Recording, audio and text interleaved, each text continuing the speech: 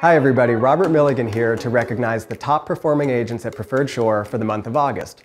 While we're very pleased to acknowledge these agents and their great achievements last month, we are feeling very somber at our office today for our neighbors in the Bahamas as we begin to see the footage of the devastation from Hurricane Dorian. Our thoughts and prayers are certainly with those affected as we continue to watch where the storm may go.